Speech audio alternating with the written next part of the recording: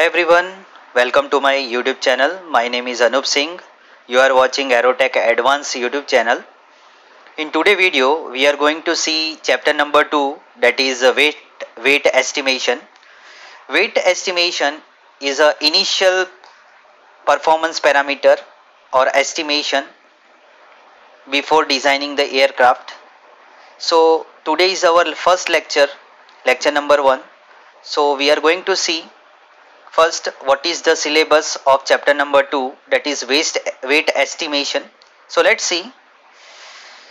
So here I have mentioned the syllabus of chapter number 2, that is weight estimation. So let's see what the topic is there. The first topic is introduction. So first we are going to see the introduction of weight estimation.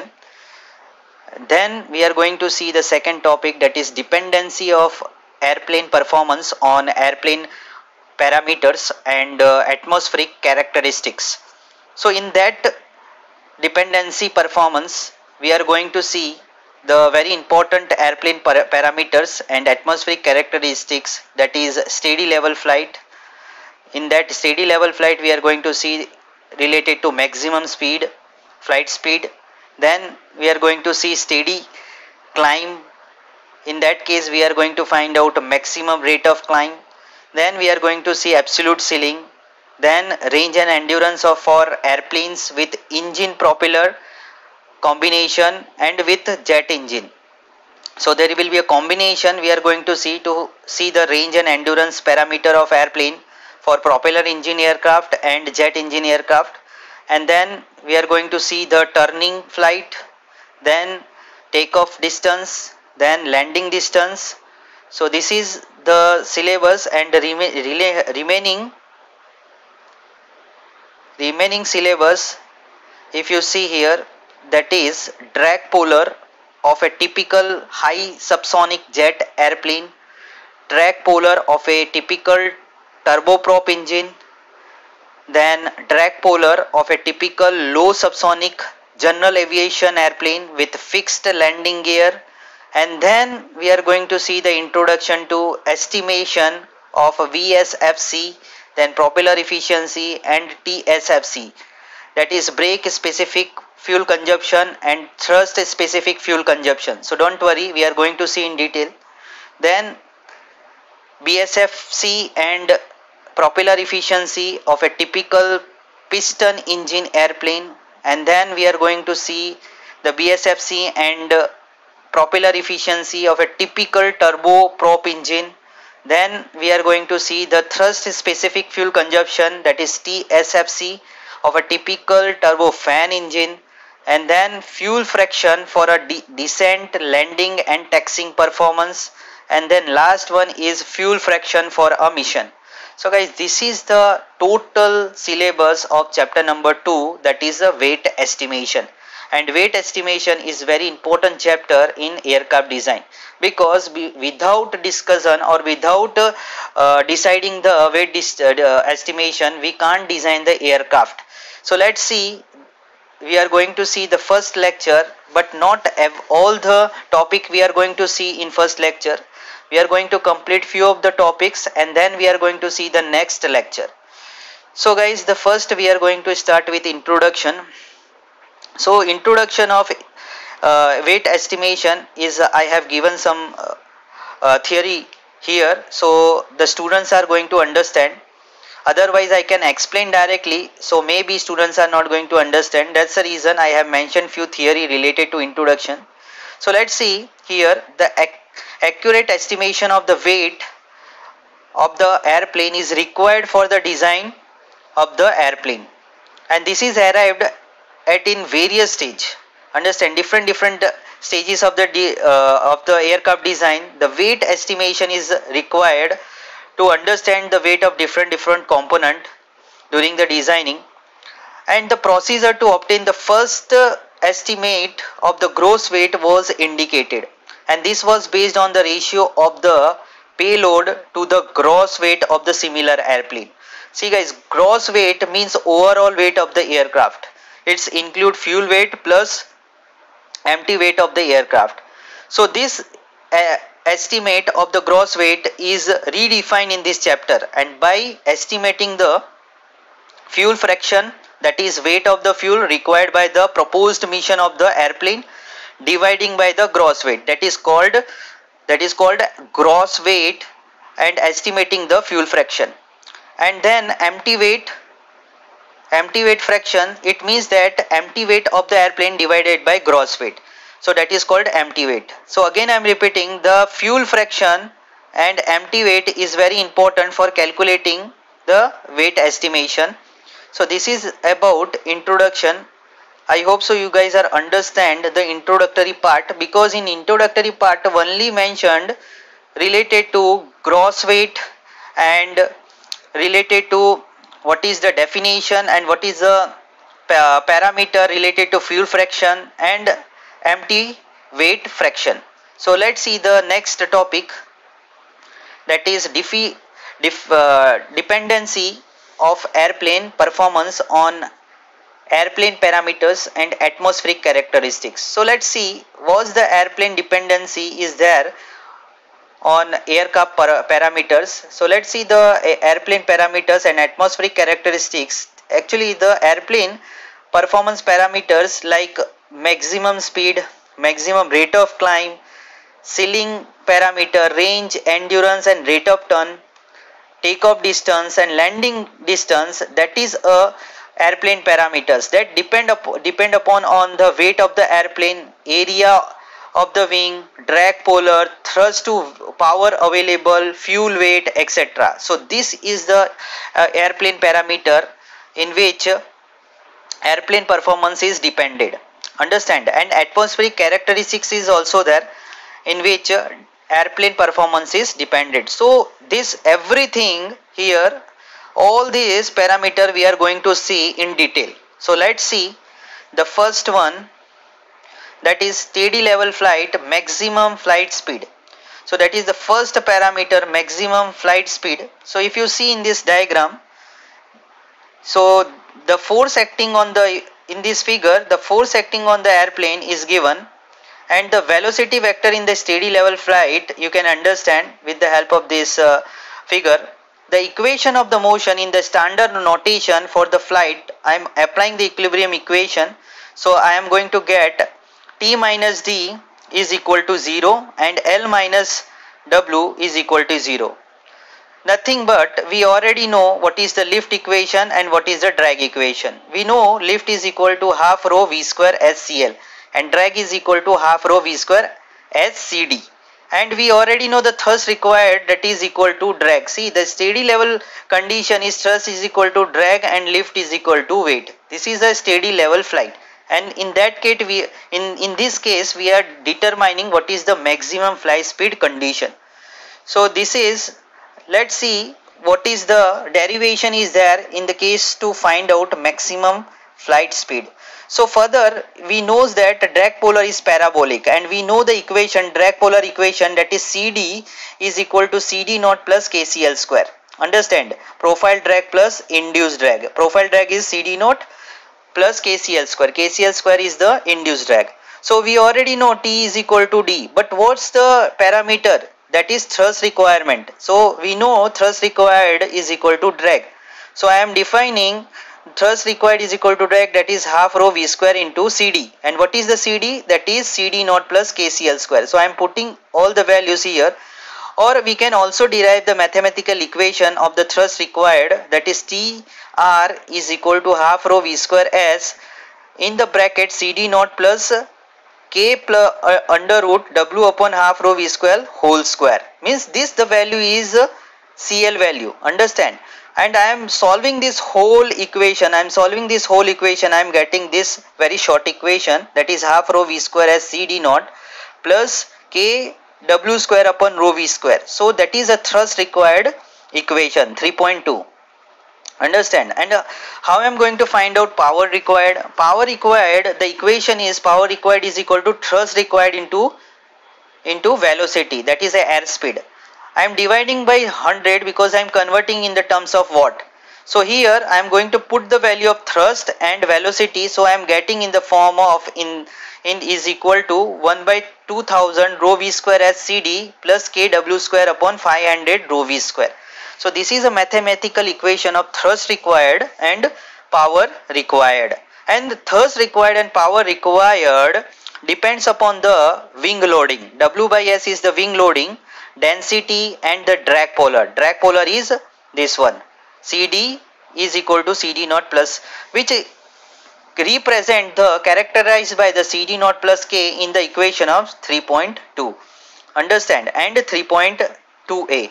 And it is represent that power required and thrust required is the function of wing loading, density at particular altitude and drag polar. So in this way you can understand flight speed is the function or is the very important role to determining the thrust available and power available. Let's see for derivation that further at the maximum speed, at the thrust required equal and the thrust available is also equal to the power available. So try to understand. Here I already mentioned very clearly that a V maximum condition means V max condition at that point your thrust required and thrust available is equal. Understand, thrust required is equal and thrust available and power required is equal to the power available. Here I am going to write out so you guys are understand. Thrust available and power available, that both are is equal to power required. At which condition? At the condition of V maximum, means maximum flight condition. Hence we can find out V maximum is the function of weight of the overall weight of the aircraft, that is a gross weight, then wing loading, then thrust to weight ratio, then drag, polar and density. So in this way you can defining was the maximum speed condition and how it is dependent upon the airplane parameter, performance parameter, that is weight, wing loading, weight to power ratio or weight to thrust ratio, and density and drag polar. Understand? So this is very important to understand, because many of the times students are confused. Sir, maximum speed is the function of which parameter, which airplane performance parameter. So this is a performance parameter guys, and this is affecting on the performance of the airplane. That's the reason there will be a dependency of the airplane performance on the airplane parameters. So I hope so you guys are understand related to the maximum speed. Nothing is difficult. Whatever I mentioned here is very simple language and simple mathematical equation. Okay, let's see the next topic, that is steady climb. So guys, steady climb is very simple topic that we are defining a very simple equation. Guys, here you guys already done about the steady climb or rate of climb in your aircraft performance. So let's see. The figure shows the force acting on an airplane and velocity vector in the steady climb. So with the help of this figure you guys are understand how the velocity vector is look like. Suppose I am applying the equation, equilibrium equation. So I am getting T minus W sine gamma. Gamma is the climb angle guys. Understand, climb angle, and L minus W into cos gamma is equal to 0. So there is a two equation here with the help of equilibrium equation. So let's see how it is going to work. So in this case the equation of the motion we already obtained with the help of a force diagram, that is T minus D minus W sine gamma is equal to 0 and L minus W cos gamma is equal to 0. So that is a equation number 1 and equation number 2. So with the help of that, what the thing is defining, with the help of that we can defining rate of climb, that is V sine gamma. But what is the sine gamma? Sine gamma you can see with the help of this equation 1 and 2, that is T minus D upon W. Understand? So rate of climb is equal to V into T minus D upon W. So very simple equation, rate of climb. But if the drag in the climb approximate is equal to the drag in the level flight, means straight and level. This is a condition, always remember. So I know rate of climb is equal to T minus D upon W. So I am going to take inside and I am defining in the terms of power. So power available is T minus V and power required is D minus V. Understand? So with the help of that we can easily understand in the terms of power required and power available. So let's see the next. Hence rate of climb is proportional to the axis power. Understand? If you see the previous slide, the rate of climb here, if you see the rate of climb here, that is rate of climb, I am going to write down, that is power available minus power required upon weight. Understand? So here rate of climb is directly proportional to the axis power. What is axis power, guys? Axis power is power available minus power required. That is called axis power. Understand? So that is proportional to the axis power. So let's see for piston engine aircraft. What is happen in the piston engine aircraft? The maximum rate of climb is equal to, approximately equal to minimum power velocity, where the VMP is the velocity correspond to the minimum power. Understand? In the level flight, if you see for jet engine, the ratio of the maximum rate of climb to the minimum drag velocity is greater than unity. That is the opposite of the piston engine. Understand? And it's depend upon the thrust to weight ratio. If the thrust to weight ratio is high, so obviously the ratio of rate of climb to the minimum is high. Understand? And here velocity related to the minimum drag condition is correspond to the minimum drag at the level flight. So I hope so you guys are understand. It's very simple concept and very straightforward. Nothing is there, but at the last point try to understand the maximum rate of climb for a jet engine expressed as rate of climb is the function. See, for the jet engine, okay, there is a two case I am taken, jet engine and propeller engine. So jet engine rate of climb, in the case of jet engine rate of climb is the function of weight, wing loading and thrust to weight ratio and drag polar. But in the case of the propeller engine aircraft, if you see it, the maximum rate of climb is the function of weight, wing loading, weight to power available ratio, guys. Here thrust available to weight ratio, but here weight upon power available and then drag polar. So this is only the differences in case of maximum rate of climb condition for jet engine and piston engine aircraft.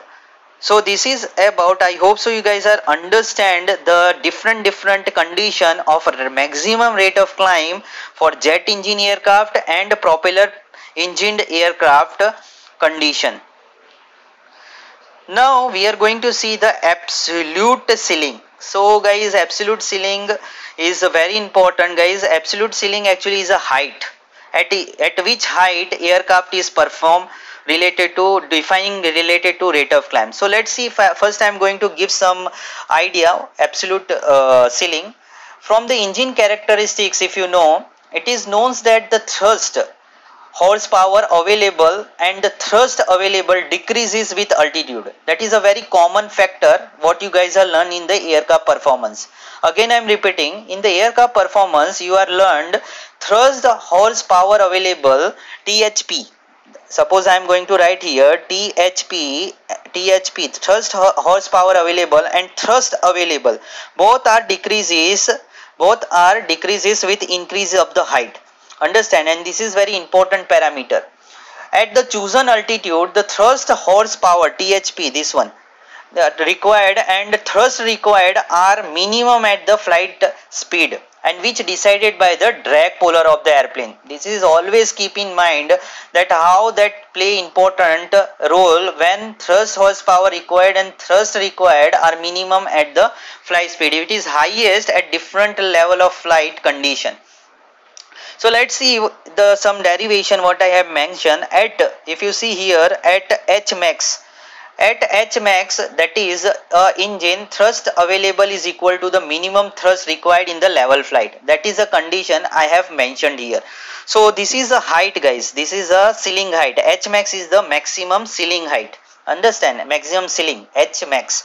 So H max is equal to thrust horsepower available. That is thrust horsepower available is equal to power required minimum, or you can say thrust available is equal to thrust required minimum. This is a condition you should always remember in the level flight condition for absolute ceiling. Understand? So if you see for performance analysis, there will be a given in this chapter. It is known that thrust required and thrust available in the level flight occur respectively at CL and corresponding to a CL minimum drag condition and CL for max minimum power condition. So with respect to that, how I am going to derive minimum drag condition and minimum power condition? So obviously there will be a derivation at minimum drag condition and minimum power condition. With the help of that, we are getting the relation, that is CL by CD minimum is equal to 2 under root CD naught, and for minimum power condition that is different, that is CD by CL raised to 3 by 2 minimum is equal to 256 upon 27 CD naught KCL square raised to 1 by 4. Hence the T minimum is equal to W into CD by CL minimum is equal to 2W under root CD naught into K. So guys, don't surprise how this is come and what I am explaining. This you guys are already done in the aircraft performance. Understand? Only try to understand the D minimum condition. That is, D minimum condition means minimum drag condition. In minimum drag condition, you know, under root CD by there will be a condition CD naught CD is equal to CL is equal to under root A by B and CD naught is equal to 2A. So that is implies here, and we are getting the CL by CD ratio at minimum drag condition and minimum power condition. So nothing is there, is very simple. Let's see the different derivations what we are defining at the absolute ceiling condition. So here I mentioned the minimum thrust value, and minimum thrust value is defining with the mathematical equation, that is T minimum is equal to W into CD by CL minimum. Always remember this is a D minimum condition, guys. Minimum drag condition, and minimum drag condition L by CL by CD ratio is always minimum. Understand? So all parameter like CL and CD, that is always find under the minimum drag condition. And what about the minimum power condition? If you see in the minimum power condition, CD naught and K is given. So CD naught is always determined in the minimum power condition, that is 4A. What is 4A? So don't confuse in the, if you remember, you guys are learned that is drag polar CD is equal to A plus BCL square. What is A? A is the CD naught and B KCL square. Understand? So nothing is different. A is the profile drag and BCL square is the induced drag. So that we are using in the case of minimum power condition and minimum drag condition. So hence the absolute ceiling depends upon the drag polar, wing loading and variation of engine output with altitude. So here it's very clear that how the absolute ceiling is depends upon the drag polar, wing loading and variation of the engine output with the altitude, because at the different altitude output is different of the engine. So this is about the absolute ceiling. So let's see the next topic, that is range and endurance for airplane with engine propeller combination and with jet engine. Means in this case we are going to see the range and endurance dependency on the airplane performance, but in case of two types of aircraft, jet engine aircraft and propeller engine aircraft. So let's see range and endurance. The first case, if you see for the aircraft with propeller combination. So in first case we are going to see the range and endurance. So here I have already given the range and endurance equation. So try to understand this range and endurance equation. What is that? So first I am going to give a little brief, like based on the performance analysis, the Brackweight formula. This is a Brackweight formula what you guys are done in the aircraft performance. The Brackweight formula for range and endurance is already given for this engine propeller combination. In standard notation you can find out, and range is given in the kilometer and endurance is always we are taking in hours. Understand? So here is given the range equation, mathematical equation, and endurance equation, and in this equation you can try to understand eta P is the propeller efficiency and BSP is the specific fuel consumption, that is brake power specific fuel consumption with BHP in kilowatt. Sigma is the density ratio, and then sigma is the density ratio we are taken because compressibility effect at different altitude, and W1 and W2 is the weight, initial weight and final weight at the starting of mission and ending of the mission. Understand? So don't confuse what is W1 and W2, initial weight and final weight. So this is the notation used in the equation, bracket equation of the range and endurance. So that is the equation if you for aircraft with propeller engine aircraft. Let's see for only jet aircraft engine with jet engine, airplane with jet engine. So range and endurance, here also I have given equation, very simple equation is given. So let's try to understand. The TSFC is the specific fuel consumption. Understand, in the equation, and every notation is same what we are seeing in the case of propeller engine aircraft. Nothing is different. Here I am showing this bracket equation because try to understand which parameter, in which parameter range and endurance is depend. So range and endurance is clearly dependent. If you I am going to tell you here, if you see I have mentioned the range of jet engine is depend upon the BSFC, eta P is the propeller efficiency, CL by CD max, that is the D minimum condition, and W1 by W2, that is a weight ratio. So here is very clear that it's depend upon the range is depends upon the specific fuel consumption, efficiency, L by D ratio and weight ratio. Understand? Let's see the remaining one, like jet engine range. If you see the jet engine range is similar like what we are seeing in the case of propeller engine range. Okay, in this case a TSFC and in that case a BSFC. Understand? So don't confuse. So in this case TSFC, thrust specific fuel consumption. Similarly you can see the remaining equation of propeller engine aircraft for endurance equation for propeller engine aircraft and jet engine aircraft. So guys, here I have given the mathematical equation because I want to clear in which parameter it's depend.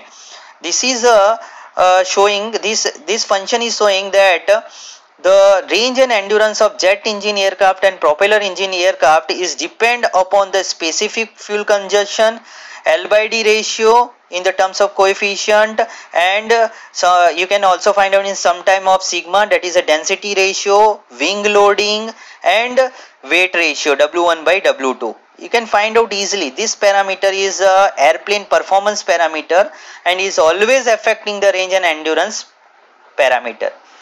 Okay, so this is about that. Let's see for next point or topic, that is turning performance. So guys, in turning performance we are going to see the radius of turn, that is R minimum, and maximum rate of turn, that is a gamma max. Gamma max is the angle of the turn. Okay, so not gamma, that is psi. So psi max is the rate of turn.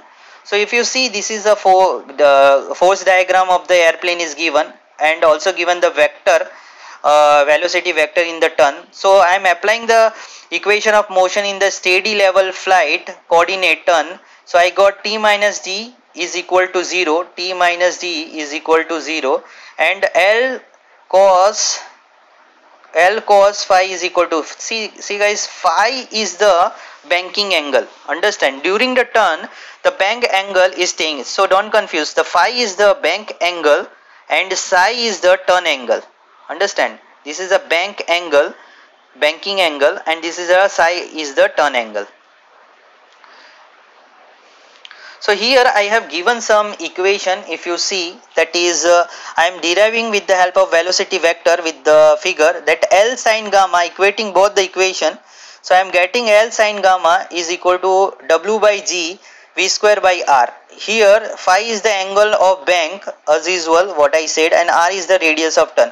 So radius of turn I know, you guys also know, in the performance you guys already done, that is R is equal to V omega. Understand, omega is equal to VR. You guys already know. I am using this equation only, and I am getting this R is equal to V square upon G tan gamma. This equation with the help of velocity vector on the previous diagram or previous picture. And rate of turn, that is psi, is equal to G tan phi upon V. So don't confuse. This is, I am giving the mathematical equation that you guys already done in the airplane performance. So don't confuse. Here I am showing because how this parameter is depended, what is the function of the airplane performance. So let's see the remaining. Here I have given for jet engine. First is jet engine. For jet engine, rate of turn is depend upon the thrust to weight ratio, then efficiency, then you can find out drag polar and CL max.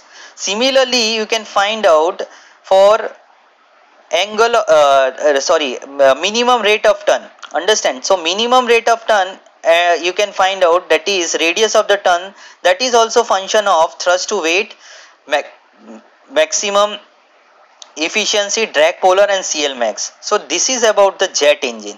What about the propeller engine aircraft?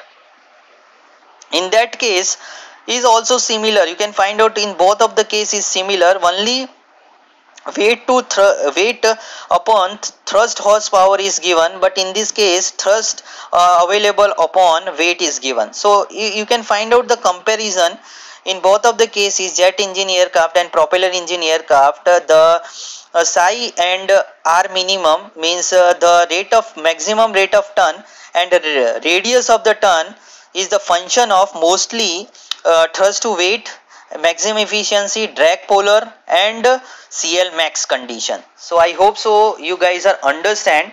The remaining parameter is left, that is takeoff distance. Now the takeoff distance we are going to see. The takeoff distance, if you see here, I have mentioned one figure, very simple figure is given. The first is the ground run, and then unstick, and then the aircraft is take the climb, and then it takes some height, that is a flow away. Okay, so this figure shows the phase of the takeoff flight, and it shows that the force diagram of the airplane during the ground run. And suppose I am applying the steady state level equation during the motion of the aircraft during the ground run. So T minus D minus mu R is equal to W by G into A. This equation you guys already seen in the aircraft performance chapter. So don't confuse. And ground reaction is, we already know, R is equal to W minus L. Here mu is the coefficient of friction between the ground and tire of the airplane. Understand? So let's see here, the equation is very important, what I need to explain. The ground run equation we already know, that is a takeoff distance in the terms of velocity, in the terms of thrust, in the terms of drag and also weight and lift. So here I am taking the K value, that is near about 1.1 to 1.3. Higher value of the velocity, the longer in the takeoff run. Consequently, for reducing the ground run, we required a low wing loading, and we required high thrust to weight ratio. So try to understand guys.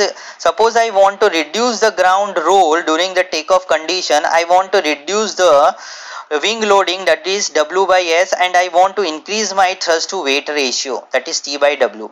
So that is required during the takeoff distance. So this is about, and let's see in takeoff distance, for suppose I am going to see for jet engine. So the takeoff distance for jet engine is a function of thrust available upon weight, CL max, drag polar, wing loading and coefficient of friction between the ground and tire of the airplane. So this is the function of takeoff distance in case of jet engine. Let's see for aircraft with powered with propeller engine. In that case, you can find out weight upon power available, otherwise remaining is same. So always remember in this way. So it may be noted that the takeoff distance is generally prescribed at the sea level, and hence rho is not included, means we are not taken consideration for density of air because it is operated at the sea level. So that's the reason there is no compressibility effect or density effect we are taken. Understand? So this is about takeoff distance. Now we are going to see about the landing distance. So guys, see, first try to understand the this figure. The first is ground roll, guys. First is taking some height, and final approach is taking, then there will be a flare distance, then it's going to float, but in this case airborne, not touch to the ground, but after that touchdown it take the ground roll. Understand? So this is the whole segment of a landing distance. So I hope so you understand the landing distance. So guys, this figure shows the different phases of the landing flight and landing distance. An estimation of the landing distance is more complicated as compared to the takeoff distance. However, it depends on the square of the stalling speed in the landing configuration. So that also we are going to see how it is depends the square of the stalling speed. So in the landing distance, guys, if you see here the stalling speed, what I have mentioned here, see the however is depend on the square of the stalling speed in the landing configuration and the types of the tire system. That's the reason I have mentioned here the stalling speed is given, that is equal to V square is equal to W CL max. Thus for reducing the landing distance required, we required low wing loading, and we required high value of CL max. Understand? We required high value of CL max and good braking system.